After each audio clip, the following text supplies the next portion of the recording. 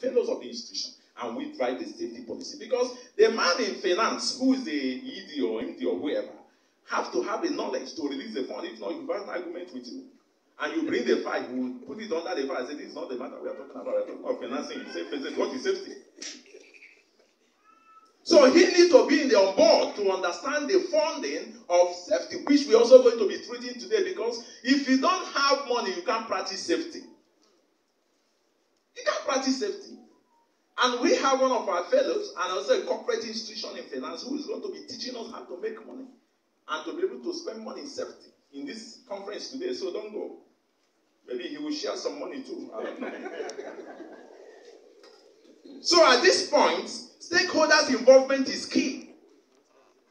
As much as we are concerned, we want to bring the president of the country as our member. Even if it's one day, once in a month, he hears about safety, is enough to give him some consciousness to make the right decision. He doesn't need to practice just to make the right decision. Just the decision alone.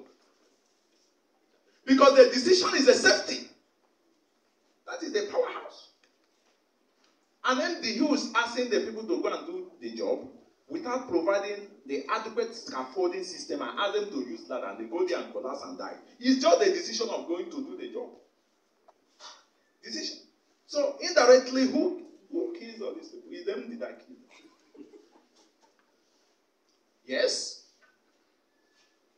The regional president, who is on the way coming from the United States right away as I speak, who is supposed to be here with us, was telling the defense sometime, give these people quality. If you don't give them, you are the one killing them in the field. They say we understood. Fine. The same thing even in our respective workplaces.